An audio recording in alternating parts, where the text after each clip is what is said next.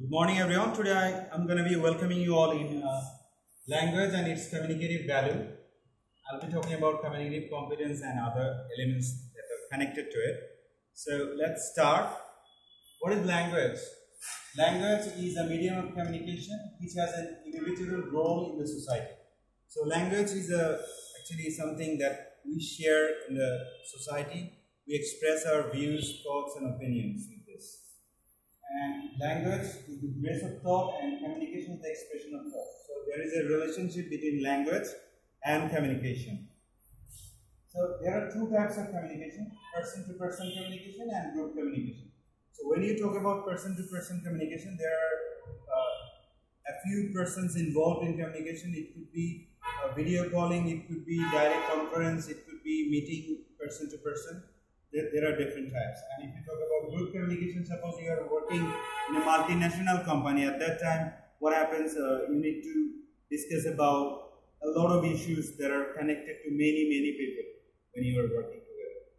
Now coming to body language and subject voice. When you talk about anything in English, body language plays 57% role of communication and subject voice plays 43% role of communication. So what do you mean by body language? There is posture, gesture, eye contact, hand movements, a lot of other things that when we talk. There are eye expressions, facial expressions. With these, we try to convey some sort of message. Suppose my communicative competence is very poor. At that time, we will try to use our body to express something. Suppose I cannot speak English clearly, so I will want to mean anything like this. It means that I want to eat something. So this is a kind of body language which plays 57% role of communication. Subject voice plays 43% role of communication. When you are talking to somebody, at that time information takes 43% role. Because the more information you know, it will be very much effective as well. So it is about subject information. Now what is very important, how to throw message, how to take question, how to answer. So take any question with seriousness, smile and no anger. Throw questions, answer with seriousness, smile, no anger, confidence, positive attitude and high motivation. So I am talking about positive attitude and high motivation. You should be lively, you should not be depressed. Your body language should suggest something which is very much helpful to understand, and you should not have the negative attitude when you are talking to somebody. Always try to be positive. That will help you a lot to get the communicative success to the most level. So that could be very interesting. Now coming to communicative competence. Hines is the one who has used this communicative competence for the first time in 1972. And there is a communicative language teaching method as well at that time. So Hines said that communicative competence is a term in linguistics. It is not only the accurate ability to apply users' grammatical knowledge of syntax, that is sentence, morphology, this word construction, phonology, sound system, and the like, but also socio-situational knowledge about how and when to use utterances appropriately. So this definition is extremely important. Hines says that communicative competence is not only about grammar, sentence, words, and sound. It is also about situation, socio-situational circumstances. It goes with psycholinguistics and sociolinguistics. Which situation and where, when to apply the right message. Suppose when you are in airport, you should use one type of message, conversation. When you are in interview board, another type of conversation. When you are with the academic situation in the college or university, at that time you will have to use another sort of situation. Or even in the family, then you will use another type of language. So when to use what, you need to know it very carefully. Because when we use Bangla, at that time we are very different in every situation. Now let me talk about Cannell and Swain. In 1980, in their article, they talked about 4 types of competence.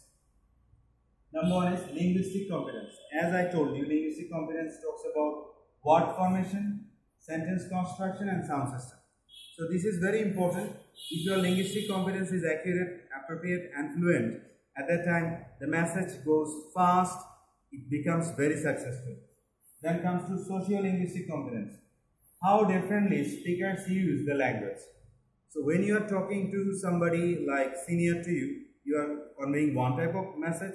When somebody is junior, you are conveying another type of message for the same situation. Now, you need to know very carefully about the socio-linguistic competence. If it is developed, remember, linguistic competence and socio-linguistic competence together will make you very successful.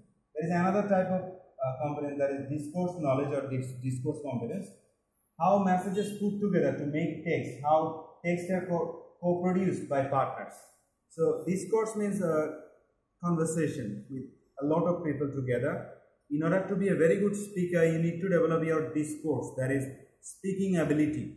It requires practice situation. Suppose I am working in a foreign organization, my linguistic competence will be very good. Others who have done, who has got better quality, but he is working in a very common normal company where there are no foreigners. At that time, his linguistic competence may not develop the way I have developed.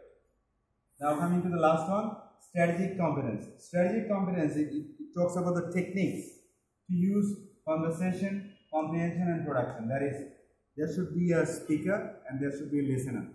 They should talk to each other in a way so that it becomes very much comprehensible, understandable, something that is possible to share, and something which is very much successful in case of communication. Let me give one example. Suppose you have lost a luggage in the airport. So how are you going to talk? You have to go to the desk and say that, excuse me, can you help me please? Then they will ask you, how can I help you? And you will say that I have lost my luggage in the last flight and this is my ticket, and will you please help me to find out the luggage that I have lost? In this way, there is, if you notice, there is comprehension, production and total conversation. This total technique will help you to become very much successful. So these four types of linguistic competence will be very much effective if it is developed within the speaker. So hopefully you have understood the idea of language, its communicative value and communicative competence. I hope this lesson will be very much helpful. I request you to subscribe my channel and at the same time share as much as you can. And if you watch the videos, I believe it will help you to get to know better about language, linguistics and English language. That's it from here. Thank you very much.